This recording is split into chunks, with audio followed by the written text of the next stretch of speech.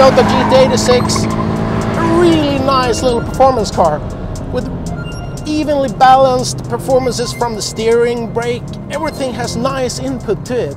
And the feel to the steering when you turn in, and how you can really feel the grip level of the rear tires working and braking away and then catching it again.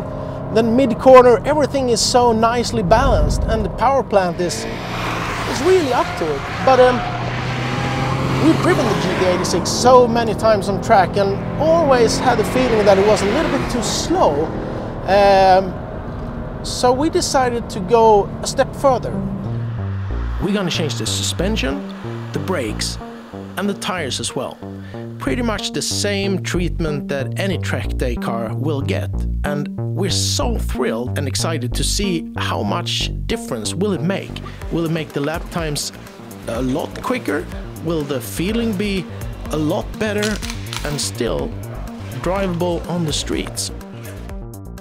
So we're in the workshop, we got the GT86 on lift, we've done our laps on the racetrack with the car in standard specification, and now we're going to change the suspension parts, shock absorbers and the springs. But why are we going to change the shock absorbers? Well, there are mainly three reasons for you wanting to do that. First of all, you can gain performance on track, gain grip. Secondarily, you can gain comfort when driving the car on the street to work, picking up the kids, whatever.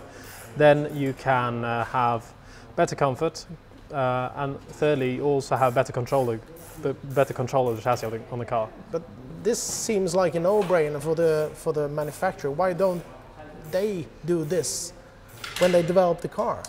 Well, I mean, first of all, the car manufacturers, they aim at quite a wide market.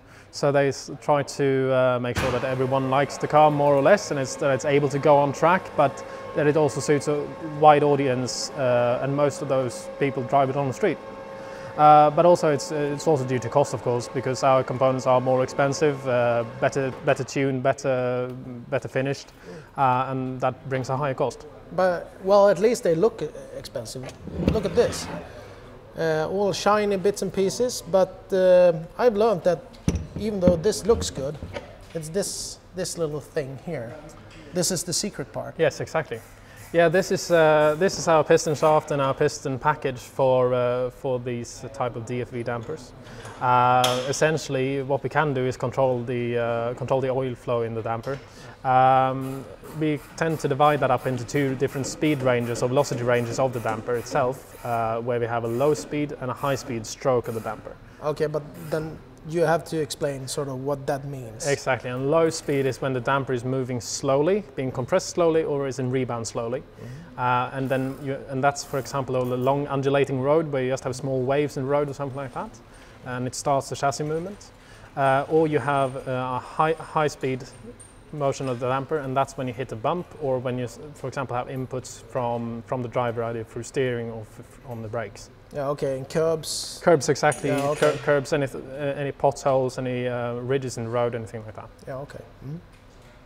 All right, so, but we're talking about, is it three different functions? What we have is, yeah, exactly. Normally you might only see two, with the low speed and the high speed, but where the low speed is what you can control with the adjuster, which we put on here, which is what you also have available in your car to adjust the amount of damping you have.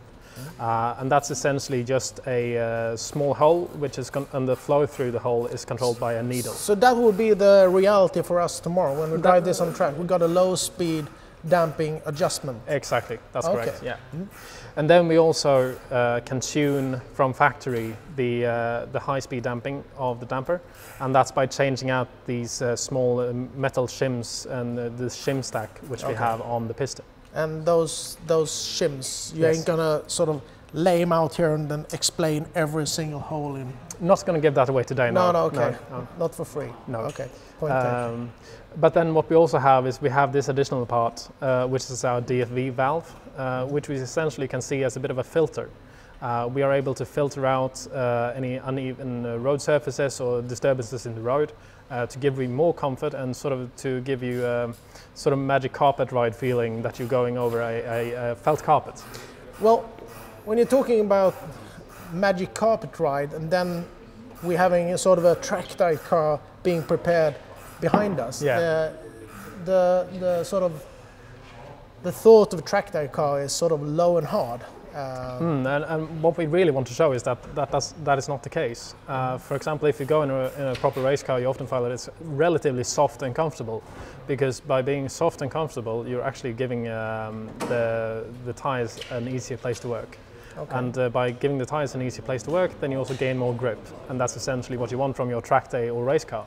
Of course, what we do instead is that we have stiffer springs, because that again controls the body a lot more. It's really much more stiffer springs. Yeah, I mean, we tend to see that we go at least 100% up in spring rate on our aftermarket shocks. Yeah, definitely.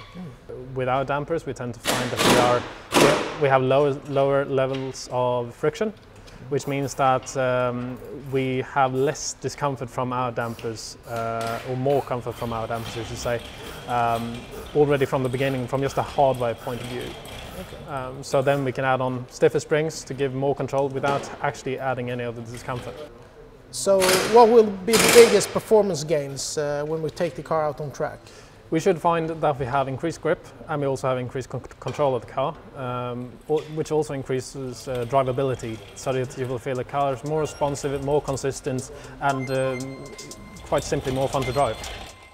We could easily go on and on about shock absorbers all night long, but we're not going to do it. What we're going to do is take a closer look on the brakes. Okay, so now you guys might think that these idiots, why are they upgrading the brakes on a car with only 200 brake horsepower?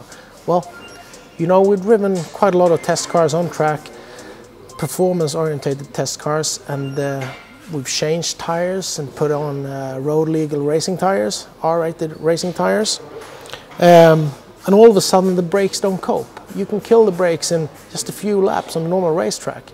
So if you want to be safe and keep a good performance level that lasts, then you really need to do something about those brakes. Okay, good pads and a good racing brake fluid, that's a good start. But we go just a little bit further and upgrade the rotors and the calipers as well. It gives us that extra bit of safety feeling. It can be quite nice when you drive on track, especially if you do it quite a lot. Last but not least, the road legal racing tires. The grip level will go up massively compared to the standard tires on the GT86. But do remember, if you put road legal racing tires on a standard chassis and standard brakes, you might end up with a car that is hard to drive and you will kill the brakes quite quick. But enough talking, let's see if we can find the differences.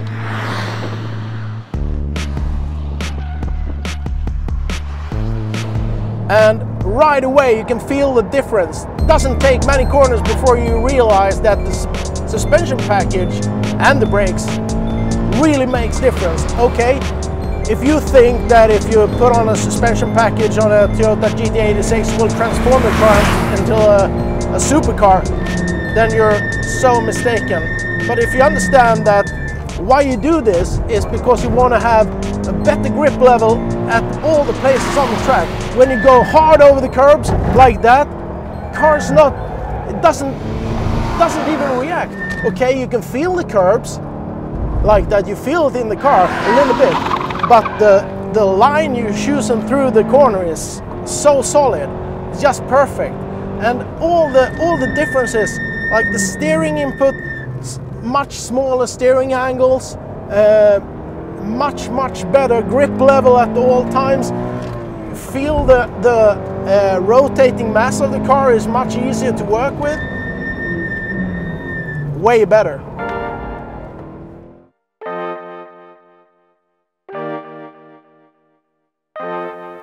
During the test, we managed to drop the lap times with 4.5 seconds. This is a 2.5 kilometer racetrack, so 4.5 seconds, that's massive. And furthermore, the drivability and the control of the car is so much better. Equally interesting is that the comfort level on normal roads is so much better. So all in all, it's a win-win.